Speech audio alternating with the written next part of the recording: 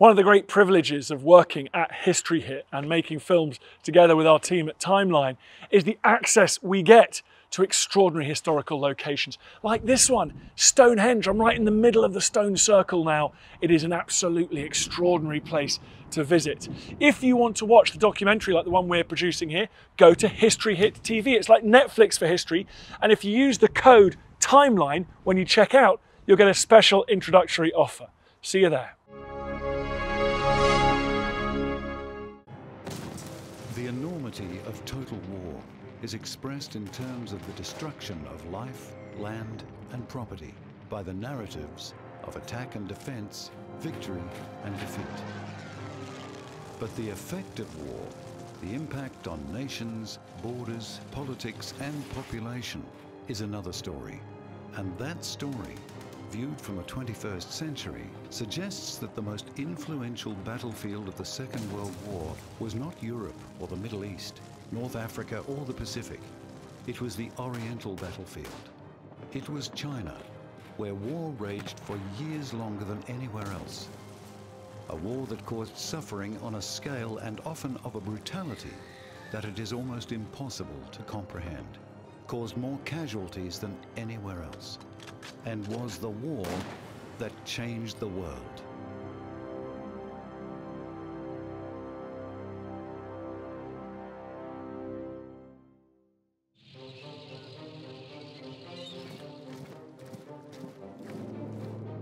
Adolf Hitler wanted war. He wanted to resume and reverse the verdict of the war in which he had fought from 1914 to 1918. He wanted to gain by violence the empire that he thought was the right, the destiny of the German people. And he got the war he wanted when his invasion of Poland in September 1939 caused Britain and her empire and France and her empire to take up arms against him. But this was a European war. It did not at once affect the battle that had been raging for 2 years, the battle to save China from Japanese invasion.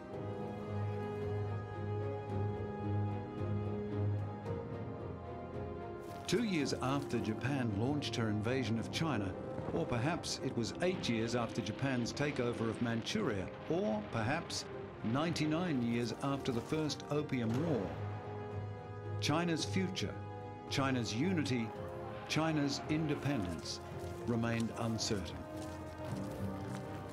It would take 2 more years until 1941 before the wars of East and West were joined in a world war that changed everything.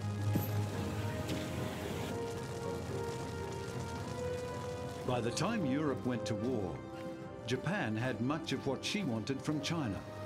The cities, the manufactures, the ports, the fertile farmland. In less than 5 months, Japan had occupied territory 3 times the size of Japan itself, and her focus now was on holding what she had won. The Japanese rate of advance through the years of the war tells the story of aggressive intent. In 177 days in 1937, Japanese forces advanced 3,085 kilometers, a rate of 17.5 kilometers each day. The total fell to just over 2,700 in 1938 and just 400 in 1939.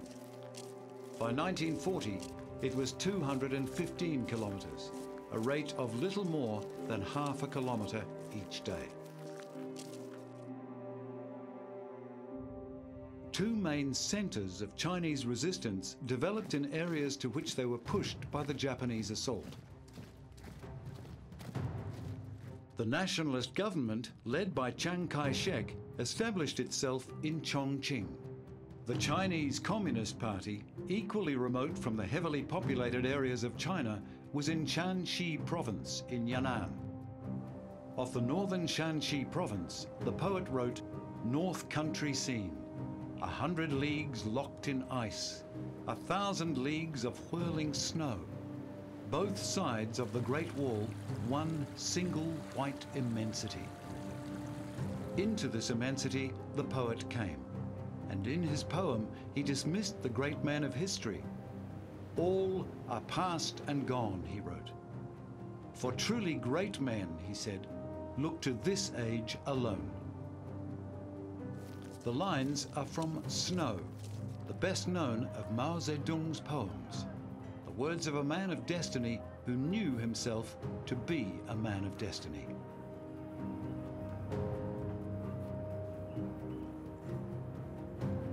But how, in such an unpromising white immensity, is a person to realize his destiny, realize that this age alone is a time for great men?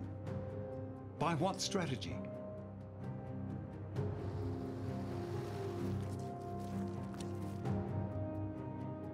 Frank Dorn, the American assistant military attaché in China, wrote that the Chinese look upon the scene of a campaign as a gigantic military chessboard. He was wrong. The board game that most resembles the strategy, of the Chinese Communist Party at least, is the 3,000-year-old game of Go, one of 4 essential arts. The others are calligraphy, painting, and playing a stringed instrument. There are many differences between Go and chess, but the most important is that in Go, once a piece has been placed on the board, it cannot be moved, unless captured. It is a game of territory. You place a stone, you claim your territory, and you stay there. The strategy of Mao and the party was to establish bases, some in areas away from Japanese occupation and others behind enemy lines, in the occupied territory. The army must become one with the people, Mao wrote, so that they see it as their own army.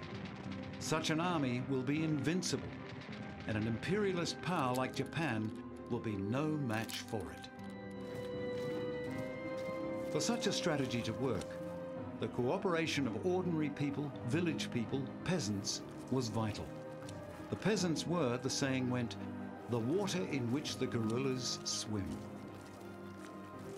The Japanese could have worked to gain broad support of the people, and so, in its powerful surge into the Soviet Union, could the Germans. Neither did, neither could. Their essentially racist attitude to the people they conquered did not allow it. But it was fundamental to the point and purpose of the communist cadre as they spread through the countryside.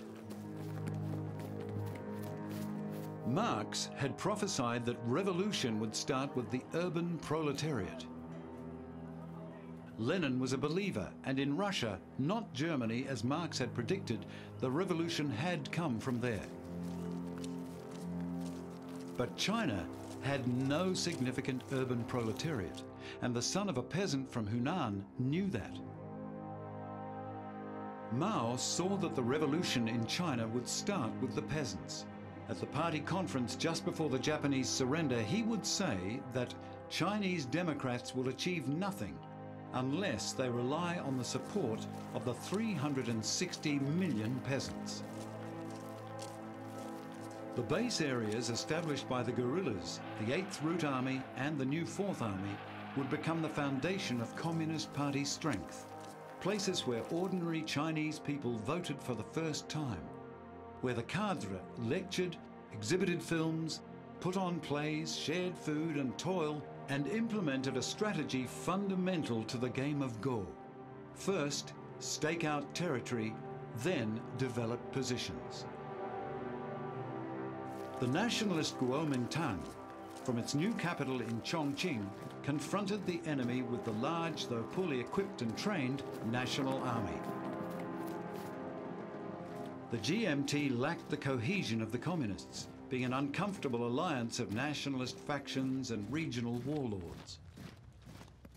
Above all, the leader of the government, Generalissimo Chiang Kai-shek, was the face of Chinese resistance to those foreign powers from whom he hoped he might receive assistance. And he had to show them that China was fighting, would fight, and was worth their fighting for. But of course his hopes of receiving external assistance had, at the end of 1939, suffered a body blow. 1940 began in Europe with the phony war. War had been declared, troops had been moved, civilians evacuated. But nothing much happened until Hitler's generals were ready. And when they were ready, they unleashed their blitzkrieg. German armour, the Panzer divisions, smashed through Belgium and northern France, and the Allied front collapsed. France, though the bulk of her armed forces remained in the field and intact, capitulated, leaving the United Kingdom as the only country opposing the Axis powers. Every other European country, unless neutral, was either allied with or occupied by Nazi Germany. The war had been going for less than a year. Germany's precipitate rush into war had cost China dearly. German military advisors had been recruited to train the Chinese army, and German weapons were ordered that were to equip 30 new divisions to modern standards. It was all cancelled. Almost none of it happened. Once war swept across Europe, the country that mattered most to China was the Soviet Union. In 1939, in the most spectacularly illogical alliance ever forged between two ideologies, Germany and the Soviet Union had entered into a non-aggression pact, a pact of quite stupefying cynicism. Its secret provisions were an agreement that each would invade Poland and divide it between themselves, which they did. Hitler flies to survey what he has done, the destruction of a nation. Poland divided between the Nazi Germans and the Soviets. He has an air view of the devastation that he decreed.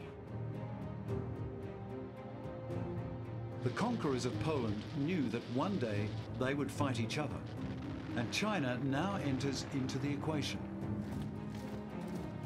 For Hitler, the threat to the Soviet Union in Asia meant denying the Soviet Union in Europe his battlefield, the many divisions of troops and squadrons of aircraft that were in Siberia. For Stalin, being able to remove the threat to the Sino-Soviet border would mean releasing that massive military reserve for action in Europe. And the Sino-Soviet border meant confronting not the Chinese army, which was poorly trained, poorly equipped, and no real threat. It meant facing the Japanese on the Manchurian border. And that, in 1939, the Red Army did, and did successfully in the Battle of Nomonhan.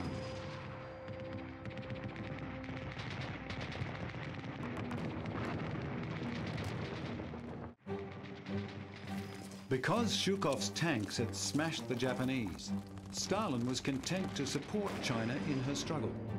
Soviet pilots, as we have learned, flew missions in valuable support of the Chinese Air Force, and Soviet weapons were supplied in limited numbers. Through the control of the Comintern, the Soviet government also exerted a continuing influence on Chinese politics, keeping the Communist Party inside the United Front.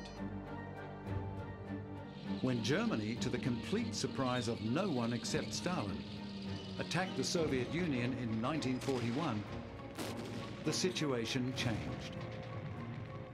Stalin signed a non-aggression pact with Japan, enabling him to transfer the Siberian Reserve to his Western Front. And thereafter he took great care not to offend the Japanese until at least the end of the war in Europe, which was far in the future.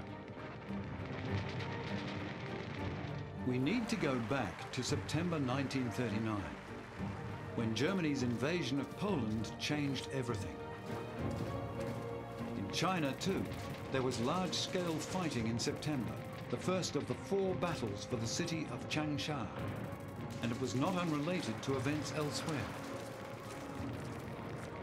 Japanese morale had been dented by defeat at Nomonhan and confidence shaken by the accommodation reached by her ally Germany with her potential enemy, the Soviet Union. Japan wanted to go onto the front foot. It wanted to strangle the Chinese will to resist. The Battle of Changsha pitched almost 250,000 Chinese against more than 100,000 Japanese troops, each side sustaining about 40,000 casualties.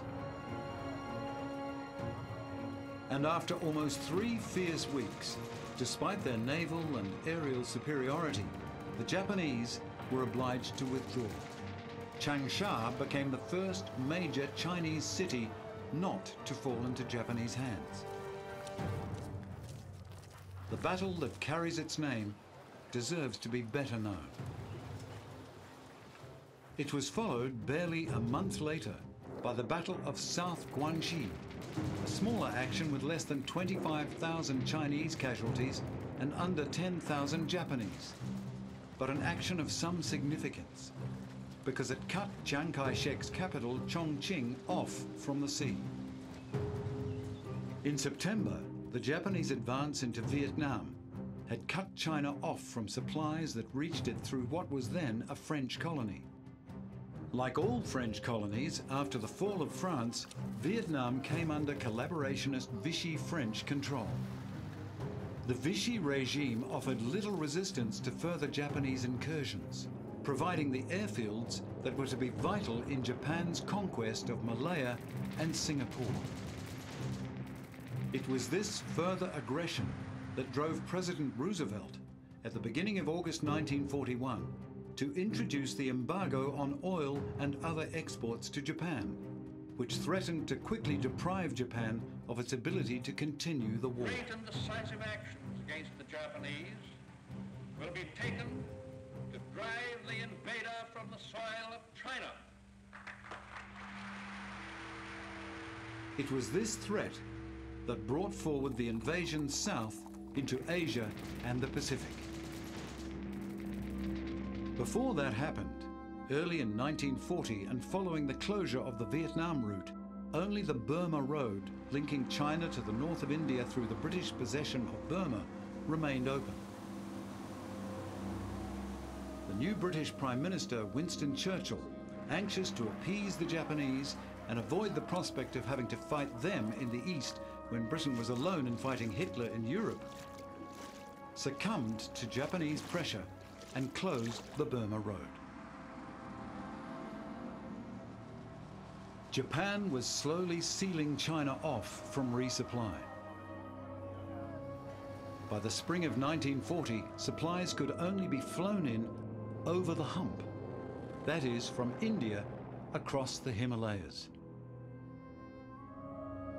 These actions isolated China, and Japan followed them on March 29, 1940, with the installation of a new puppet regime in Nanjing, which it called the Reorganized National Government, headed by Wang Jingwei, one of those peculiarly tragic figures that history throws up from time to time, whose death in 1944 saved him from being tried as a traitor.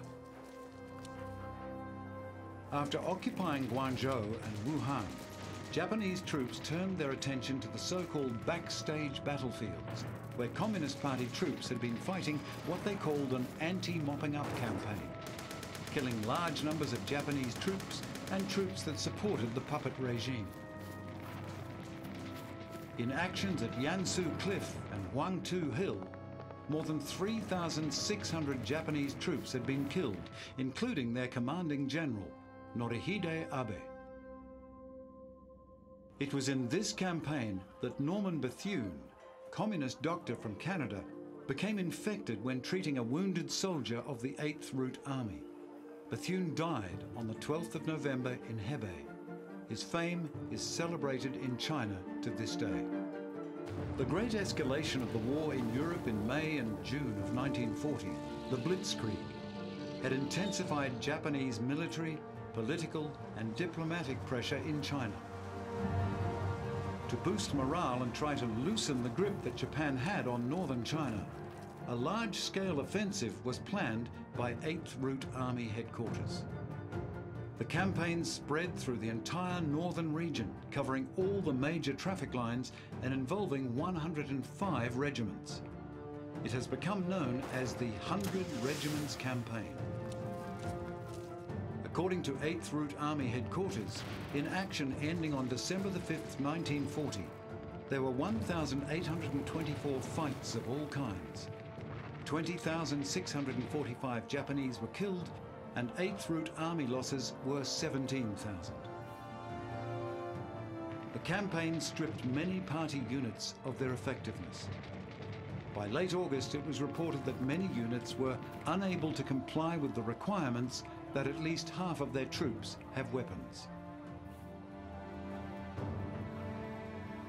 The shock of the offensive also impacted on the invader. It led to a stiffening of Japan's counter-guerrilla strategy and the introduction of the security strengthening movement, Sanko Saisaku, which came to be known as the 3 alls policy: loot all, burn all, kill all. The war in Europe had meanwhile been stalemated. As the 100 regiments fought Japan, the Royal Air Force fought Germany in the skies over England. On September the 17th, 1940, unable to gain air superiority, Hitler cancelled Operation Sea Lion, his plan to invade Britain. On Christmas Day of 1940, Mao Zedong reflected the experience of the year in a directive titled On Policy. Our policy is guerrilla warfare, Mao wrote. Our policy is, on the one hand, to develop the United Front to the greatest possible extent, and on the other, he continued, to have well-selected cadre working underground, to accumulate strength and bide our time. Within a year, as it turned out, time was to prove itself no enemy of the Chinese cause. Within the year, Germany had attacked the Soviet Union, and Japan had unleashed multiple offensives to create the Greater East Asia co-prosperity sphere. And the world was at war. One set of figures that is not in dispute is the effect that Japan's entanglement in China, being bogged down in a war that was supposed to be a 6-month incident but would simply not resolve itself because of the persistence of the Chinese people, had on Japan's resources, on the manpower and materiel with which Japan could prosecute the war she had extended into Asia and the Pacific.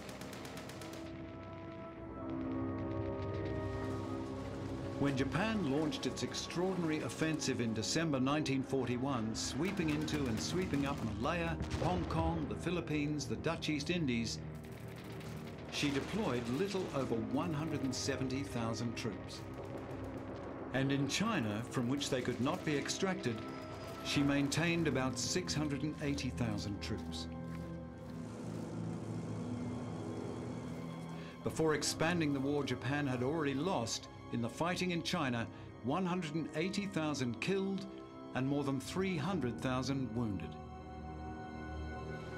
Much of the Pacific War was, of course, a contest on the seas, and its result was the destruction of the Imperial Japanese Navy.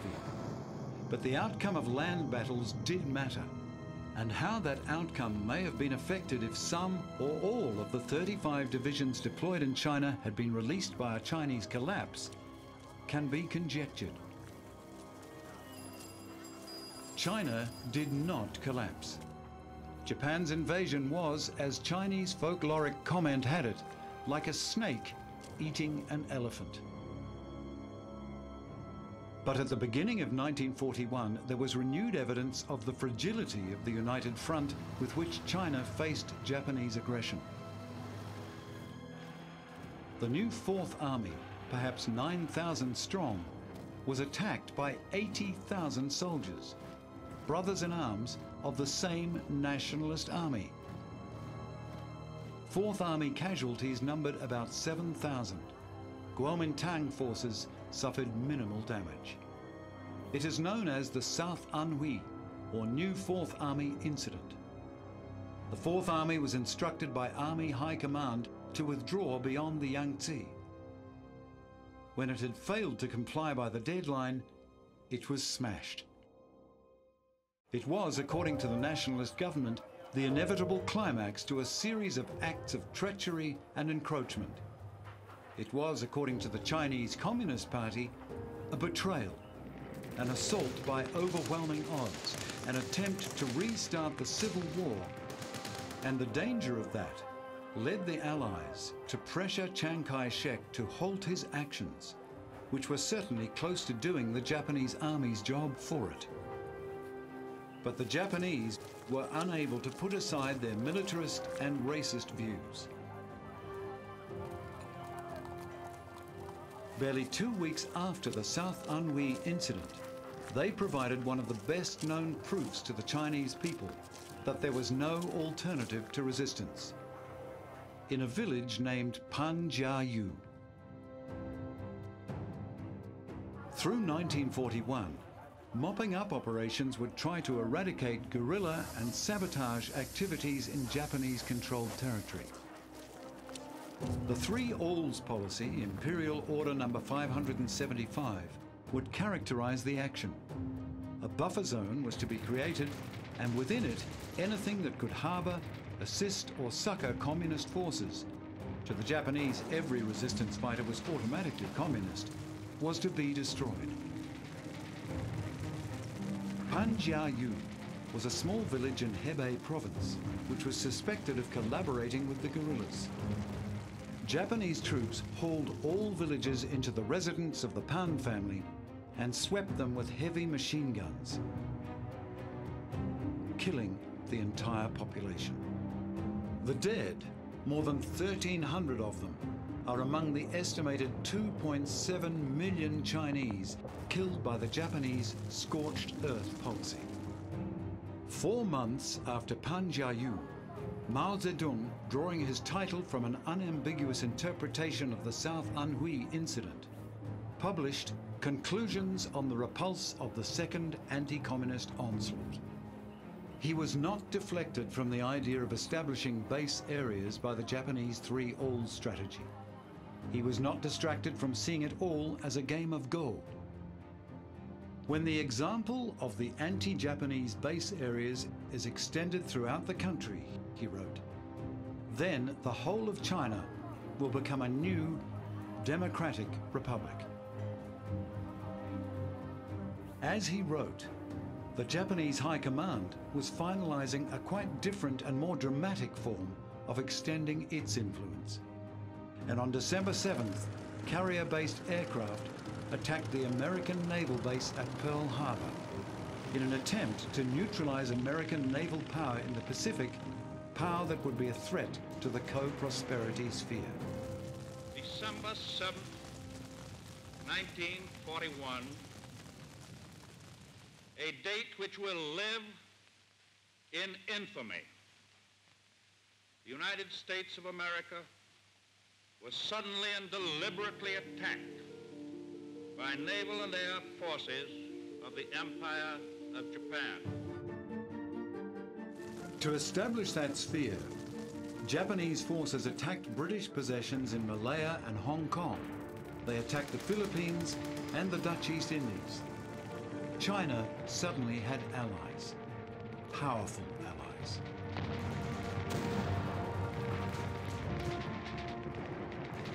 At the end of 1941, the United States of America, Britain and her empire, and the Soviet Union were at war with Hitler's Germany.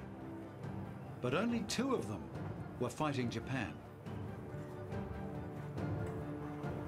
Stalin relied on his pact with Japan as insurance that he could take troops from his eastern frontier and throw them into the defense of the Russian heartland, into which, in the largest military operation the world had seen, Operation Barbarossa, Axis troops had surged on June 22nd, reaching almost to the gates of Moscow, before winter put an end to their campaigning. As late as November 1943 and the Cairo Conference, Stalin would be fastidious in not offending his Japanese ally. He refused to attend because Chiang Kai-shek attended, representing China. Churchill and Roosevelt had to travel to Tehran the month after Cairo to meet separately with Stalin. Doubtful if so many millions have ever placed such unstinted confidence in three world leaders before. We came here, the official declaration reads, with hope and determination. We leave here friends in fact, in spirit, and in purpose. At the beginning of 1942, China could feel for the first time in 5 years that she was not fighting alone. And she could look forward to receiving support, weapons, ammunition, trucks, aircraft, which she did, but not many, and not where she most needed them. Lend-Lease was the scheme by which America, in President Roosevelt's words, the arsenal of democracy, supplied war materiel to her allies. But China's share of the supplies hardly rose beyond 2%. Even when the war in Europe was over, it only reached 4%. And it was shared out by an American general, Joseph Stilwell. Under Stilwell's stewardship, communist forces never received so much as a single bullet. And almost all that went to Chiang Kai-shek's men went to supply those divisions sent to support the British in Burma, where Stilwell had command of the Chinese divisions until his manner and his performance finally led to his recall. Stilwell famously and frequently argued with the other American commander in the theatre, Air Force General Claire Chennault. They argued because Stilwell clung doggedly and dogmatically to a long outmoded belief in the massed infantry assault as the only way to win a battle. A concept most people had surrendered in the mincing machine of the First World War. Stillwell dismissed Chennault's advocacy of air power, and he dismissed just about anything that Chiang Kai-shek said. He called Chiang peanut. But he had the look, and Americans loved that. The craggy hero, gangling, straight-talking, full of home truths. He returned stateside as a hero. His views on China and on Chiang poisoned the USA's views unfairly and influence them still. When the United States Army Observation Mission, the so-called Dixie Mission, went to investigate the communist base in Yan'an in 1944, it formed views which would similarly distort America's understanding of the Chinese situation. By 1944 and the Dixie Mission's visit, Red Yan'an had been through numerous experiments, tested numerous theories, and listened to volumes of party policy, particularly what would, at the 7th Party Congress, be termed Mao Zedong thought. An important step along the road to realizing a particular model of government, a model that argues for the legitimacy of government intervention in every aspect of life, had been taken in 1942 with the Yan'an Forum on Literature and Art. It is mainly because of the unorganized state of the Chinese masses that Japan dares to bully us, Mao Zedong said. But how do you organize the masses? How do you avoid the state that the Chinese fear most? Luan. Chaos. Historian Roger Howard wrote that the Yunnan period was the first in which Mao could demonstrate the effectiveness of his ideas over a relatively large area and a relatively long time, in conditions suitable for experiment. The American journalist Theodore White noted that Mao Zedong was set on the pinnacle of adoration. He was the man. According to Otto von Braun, the German Comintern advisor, Mao worked at night and liked to sleep till midday. He had energy, conviction, a way with words, and a cigarette habitually between his fingers. When he delivered one of his lengthy speeches, he made, one observer noted, no gesture whatsoever. At the beginning of February 1942, Mao launched the Cheng Feng movement throughout the whole party with the speech, "Rectify the style of party work and oppose stereotyped writing." The so-called rectification campaign continued until the 7th Party Congress in April 1945. What was happening in Yan'an was being noticed around the world. From 1939, important visitors were met at the airstrip by a VIP vehicle. It was an ambulance, and painted on its side was the legend, "Presented to the heroic defenders of China by the Chinese Hand Laundrymen's Association of New York." The ambulance was a particularly eloquent example of the significant material support that poured into China from the Chinese diaspora worldwide. In May 1942, in Yan'an's hothouse of experimentation, where self-sufficiency was preached and practiced, the Yan'an Forum took place. Reportedly, a concerned writer had asked Mao to clarify the role of intellectuals in the new China, and Mao acknowledged the challenge in his opening remarks. "Comrades," he said, "you have been invited to this forum to exchange ideas and examine the relationship between work in the literary and artistic fields and revolutionary work in general." The gathering he addressed comprised leading and emerging artists in all fields, and he told them, "No revolutionary writer or artist can do any meaningful work unless he is closely linked with the masses." These masses were also able to vote in Sansanqi, the 3/3 system that allocated a third of positions to members of the party, a third to members of other groups, and a third to those who were unaffiliated. In some places, votes were cast by dropping beans in a container, hardly a secret ballot. But for those who had never voted in their lives, it was something. And there was land reform. There was education. There was a lot that was shaping a new society, and Mao Zedong thought was its touchstone. The month after the Yan'an Forum in June of '42, in the great carrier action off Midway, the Japanese suffered losses from which they would never recover. But their final defeat would be hard won. Even if he had wished to, Chiang Kai-shek could not have indulged in the same experimentation as Mao. His base, Chongqing, was notoriously subjected to remorseless Japanese bombing from early in 1938, regularly from '39 until the second half of 1943, when aircraft were withdrawn only because they were needed elsewhere. Almost 300 raids targeted Chongqing, and from 1940, when the Japanese Zero fighter was introduced and shot the defenders out of the sky, they were conducted against threadbare anti-aircraft defense. There were no significant military targets.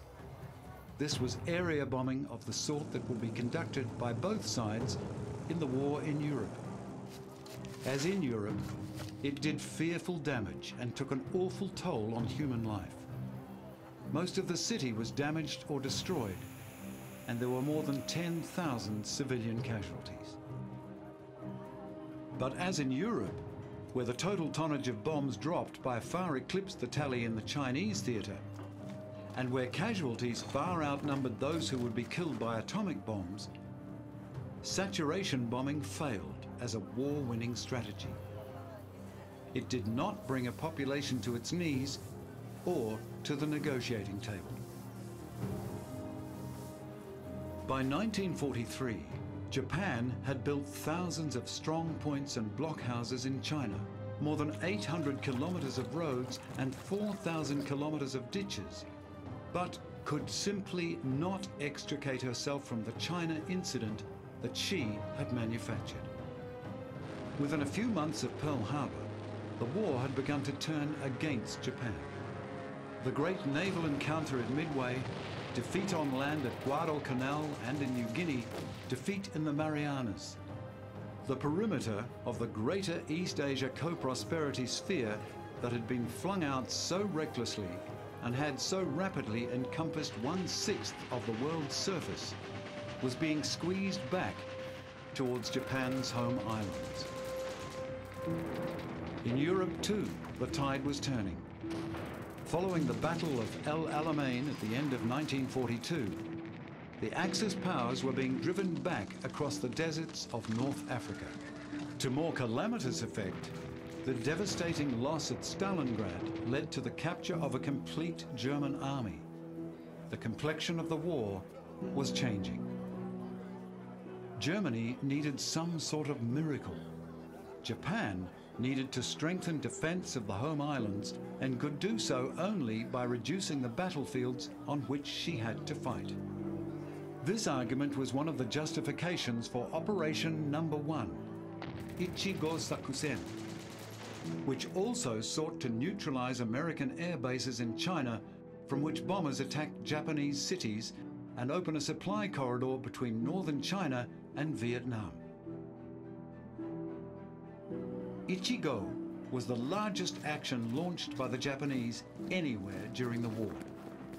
500,000 troops rolled forward against nationalist forces. Chiang Kai-shek had warned his allies that such an offensive was imminent. In January 1944, he advised it may be expected that before long Japan will launch an all-out offensive against China. But he had been ignored. China's allies habitually ignored the advice and the requests they received, particularly if these conflicted with priorities of their own.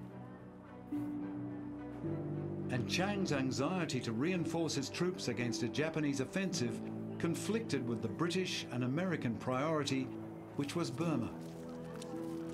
"I am 58 years old this year," Chiang said. "Of all the humiliations I have suffered in my life, this is the greatest." Japan had pressured Thailand, then the only independent country in Southeast Asia, into an alliance, and then marched through that country into Burma, a British possession. Japan's occupation of Burma threatened India, also under British control, and a rich source of manpower, natural resources, and manufactured goods. Chiang Kai-shek was asked by his allies to support the campaign to eject the Japanese from Burma, and sent several of his best divisions across the border. They were mauled by the Japanese, as were the British troops drawn mainly from the Indian Army. It was these forces that Chiang wanted returned to China to face the threat of Ichigo.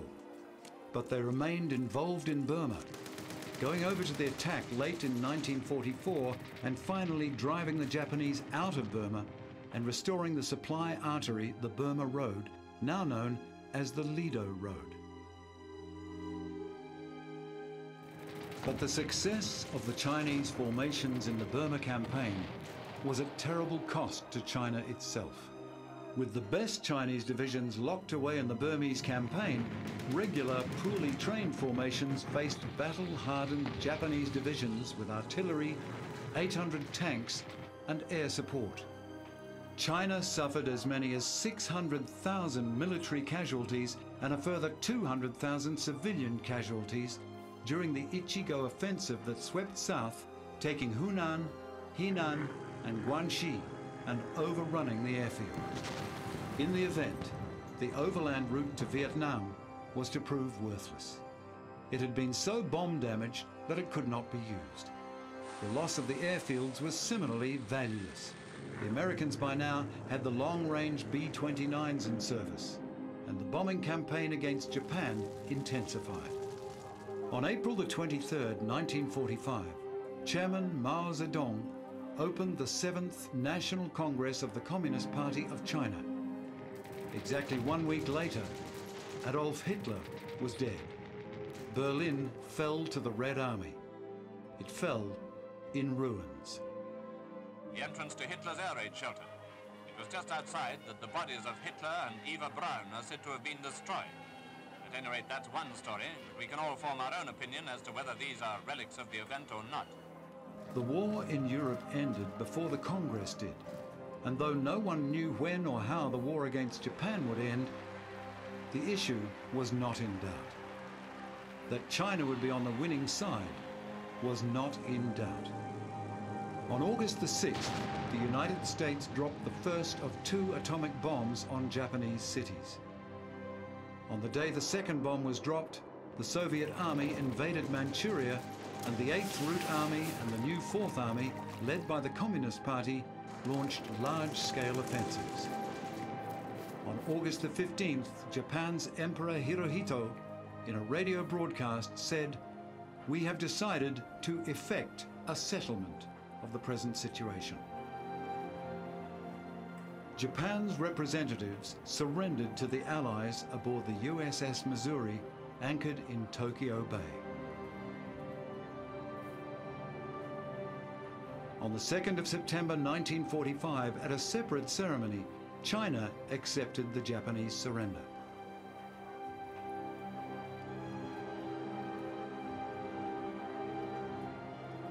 In the fight against Japanese aggression that had been consuming their country for 14 years, the Chinese people triumphed.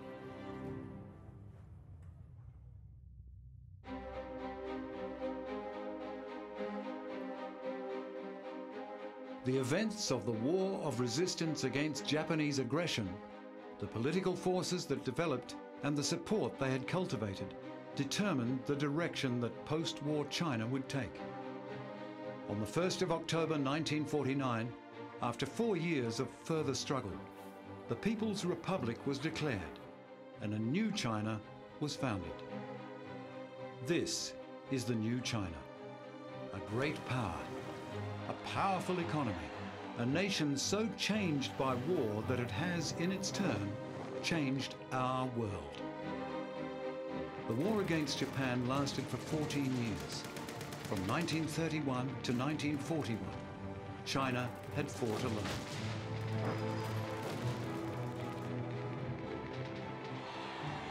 Chinese casualties exceeded 35 million, including 3.8 million military losses.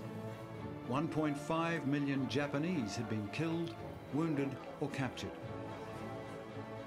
China's total property loss was $100 billion. The loss to the economy, $500 billion. When the fight was over, there were 1.32 million troops in the People's Army and 2.68 million in the militia. When defeated, 1.28 million Japanese soldiers surrendered. On the 70th anniversary of Japan's defeat, Chinese President Xi Jinping spoke of the war. "Justice always wins," he said. "Peace always wins. The people always win."